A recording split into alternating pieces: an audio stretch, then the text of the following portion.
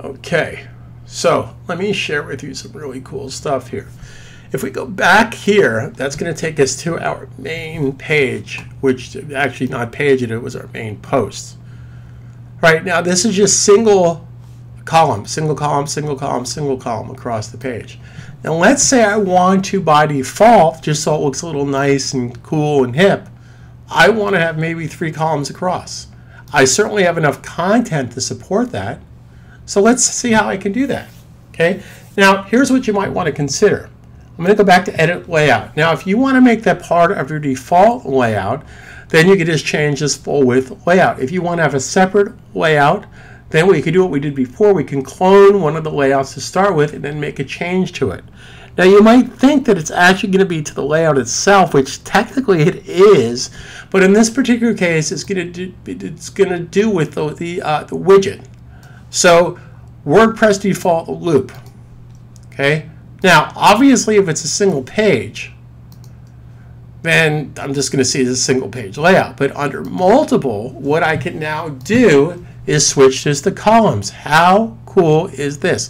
Now, we're going to talk about images and stuff as the course progresses, but I just want you to walk before you can run. So we're going to say, let's go ahead and make this 3 columns with no image. Okay? And I come down here and I hit save. I come up here and save the layout. And I go to the front of my page. Now keep in mind, what we did is we just changed the default layout.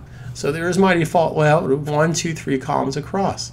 How cool is that? Now again, if you want to have the flexibility of certain pages depending on the content, if you want certain pages to have certain columns and other pages not, then you would just make those different layouts by cloning them and then taking it from there. It's really up to you. It's a very personal environment. Okay, so what I chose to do is I simply made that my default layout. Now, if you decide that, wait a second, clients go, that's a little too much information, let's just make this 2 columns. Well, great. I can go under here again, that's not single post, that's under multiple posts, and based on these choices, we can make it 4 columns. Let's just make this 2 columns with no image, which is right there. Again, make sure you come down here, you save the changes. I come back here and save the layout. So therefore, if I view the front end of my page, there is my 2 column layout.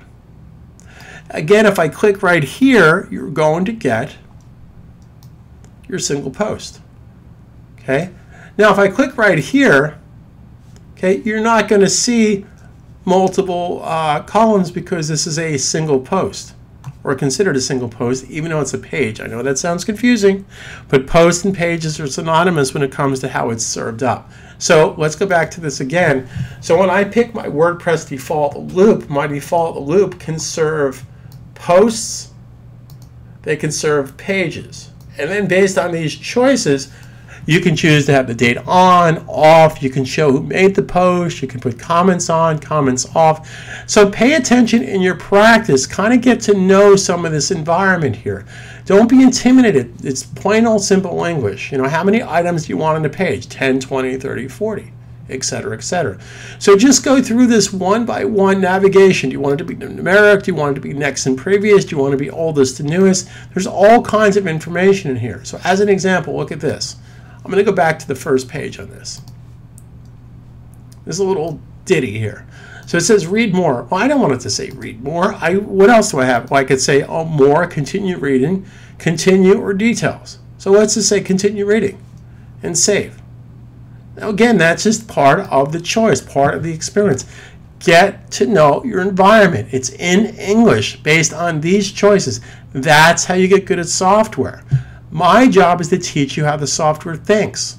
I don't want to go through every little nook and cranny because you'll be here forever. I don't want you to be here forever. I want to get you up and running and learning the software the right way. Okay, so if I come up here and I hit the refresh button, you'll see that now says continue reading. Well, wait a second, it should say continue reading. Why is it not saying that? Did I not save that? I thought I saved that. Maybe I'm not talking and chewing gum at the same time.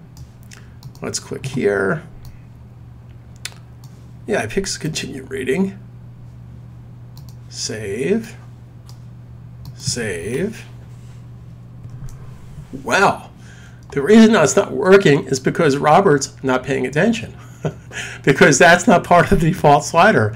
That's the one that says no slider. Well, that's not no slider. That's my default slider. So of course that's not going to change. So how would I change this one? Well, I would have to go back here, edit layout.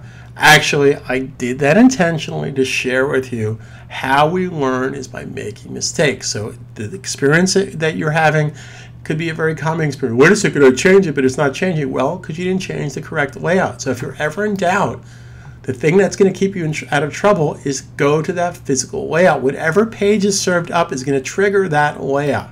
So if I go to edit layout, I come down here to my multiple column, and I scroll down to the bottom, and I'm going to pick continue reading. Now it will work. Save layout. Go back here, and now it says continue reading. And if I click on there,